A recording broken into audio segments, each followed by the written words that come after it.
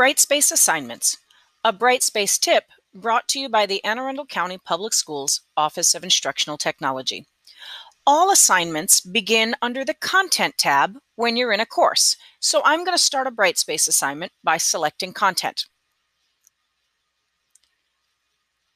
The next step is to create the unit or locate the unit that you want to put your content into. If you don't currently have a unit, you can click here on New Unit to create one. If you are putting this in an existing unit, you would simply locate the unit that you want your new assignment to be in and select it. Then you're going to move to the right-hand side of the screen and choose the gray button that says Create New. And then you're looking for the option here that says Assignment. That will give you a Brightspace assignment. At the top, we type in the title for our assignment. We have an option here to leave it as ungraded or select and type in a point value for this assignment. Then we can choose whether or not we want this to be included in the gradebook or not. Select here where it says due date to open the calendar and choose the date that you want students to turn it in by.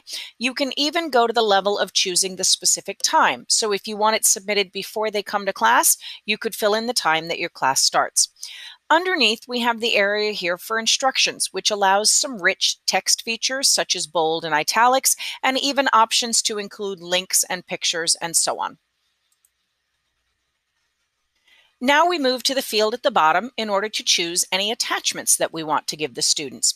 Starting with our icon on the left here, this would allow us to upload a file that is currently saved on our computer or a USB drive, access to our Google Drive, and even access to our OneDrive.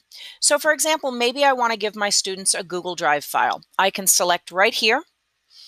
It's going to open my drive so that I can search and locate the material that I would like to give to my students.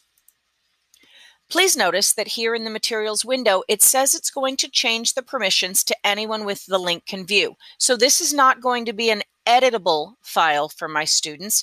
It's simply some sort of reference material that they need in order to complete the assignment. For example, my directions say that it is an article that they are supposed to read, and then they are going to record a video in order to turn this into me. So here we have filled out everything in the field on the left-hand side of our screen to attach our document, include our instructions, due date, points, and the title of the assignment. Now let's turn our attention to the right-hand side of the screen and take a look at some of the additional options that we have. Starting at the top, we have the field known as Availability Dates and Conditions. When we click this arrow, we can see that we can choose a date for this assignment to become available and even a date for it to be removed from the list that students have. We can add release conditions to it, and we can even set up special access, which would allow this assignment to be available only to select groups or individuals within the class. This is great for your differentiated assignments, any students in quarantine, or if this is some kind of makeup work that is only going to a handful of students that missed the original assignment. Let's collapse this and take a look at the next option. We have Submission and Completion as our next field. Once again, we click our arrow, and you can see that by default, every single Brightspace assignment is listed to file submission. This means the students will not be able to turn the assignment into you unless they attach a file to it. If you're not asking them to create anything and attach a file to it, you're going to want to change the submission type so that they will be successful in turning it in. Let's take a look at the other submission types. Our second option is a text submission. In this option, what the students will see is, in addition to the name of the assignment, the due date, the instructions, and the attachments, they have a box to type in text for you. If this assignment said, read the article and then type in 1 to 2 sentences to tell me what you learned from it, they could do that directly in that text box. Once again, I don't need them to turn in a file to me. I just need them to type in the box. This text submission type requires that they type something in the text box in order to turn it into me, but they don't have to do anything else like submitting a file. Our third assignment type is called on-paper submission.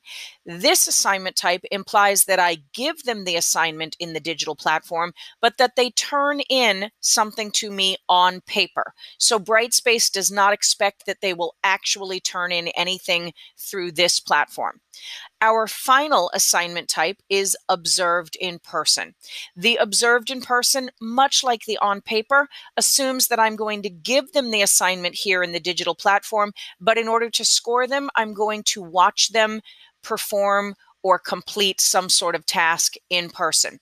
Both the on paper and observed in person will allow students to turn in or mark a Brightspace assignment as done without requiring that they type anything or attach anything. So these work great if you're giving students something like a Google form where they don't actually have to attach another file. They simply need to notify you when they're done with the form. So on paper, observed in person work great for things like Google Forms. Let's say we're going to choose that on paper submission for this assignment. Now we have another field to consider, and that is how the assignment gets marked as completed. By default, it will automatically marked as completed on the due date. We also have the option to change it to manually by learners. This allows the student themselves to notify you when they're done. This is great for assignments that will extend over a few days because you'll want to know if some students finished it on Monday, some finished it on Tuesday, and so on, so that you can jump in and start scoring it and giving them their feedback. So we highly recommend when you choose on paper submission or in-person observation that you choose the manually by learner so that they can notify you when they are finished. Let's collapse that and turn our attention to our final option here, evaluation and feedback. This is your opportunity to use Brightspace's rubric builder to add a rubric to this assignment so that students will know exactly what criteria they're being scored on. And it also allows you to add any learning objectives that you want to make sure that they fulfill as a part of this assignment. Once you have all of your information and all of your settings adjusted here on the right-hand side, you are ready to click Save and Close so that this assignment is created. One last thing to point out about assignments. As you create assignments here, you'll notice the icon with the eyeball and the slash through it. This indicates that this assignment is currently hidden from students. All of your units and assignments will by default be hidden until you click to unhide them. The great thing about this is it allows you to actively be building something and the students don't have to see it under construction. So if the students are currently working on Unit 4, you can be loading in resources for Unit 5, but it doesn't overwhelm them or confuse them because they're not sure if they're supposed to be starting on those things yet. So hidden is a very simple way for you to be adding things that the students don't see yet. When you're ready to make this viewable to students, you would simply click on the unit or the individual assignment and click the slider here to make it visible. Exactly the same for both the units and any assignments within.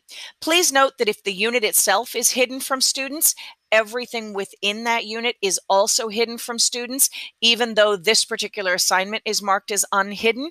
In order for them to see it, they would have to be able to see all of Unit 4.